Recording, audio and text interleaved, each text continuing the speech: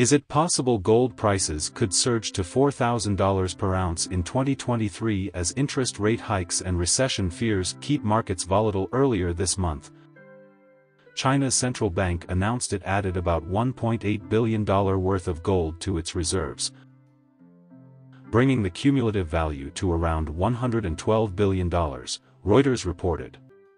Asia has been a big buyer. And if you look at the whole trade, essentially gold is leaving the West, and it's going into Asia. Many economies could face a little bit of a recession in the first quarter, which would lead to many central banks slowing their pace of interest rate hikes and make gold instantly more attractive. Since 2000s, the average return gold in any currency is somewhere between 8% and 10% a year.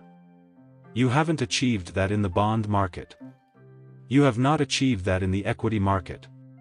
Gold is a very good inflation hedge, a great catch during stagflation and a great add-on to a portfolio.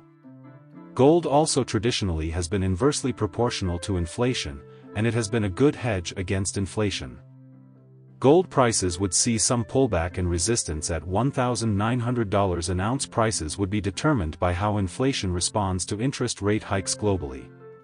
Gold rallied on Tuesday as the US dollar weakened after Japan's central bank adjusted its yield curve control policy.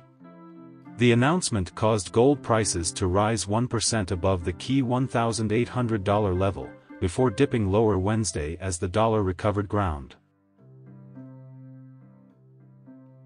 From a personal experience, I'm not quite good at the stock market investment.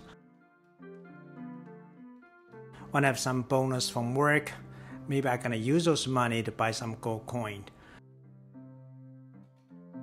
Maybe I cannot make profit from that gold coin, but at least I can keep that value of it.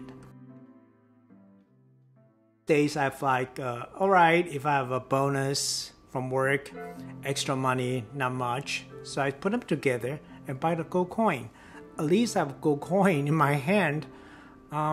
Well, I don't know how other people think. Maybe that's a good idea for me. For some people like me, do not know how to make some investment in the stock market. Gold is something I can hold in my hand, and I can save the value. I don't have many. I have a couple of them. Hopefully, when I retire, this gold will be valuable. Well, cross my fingers.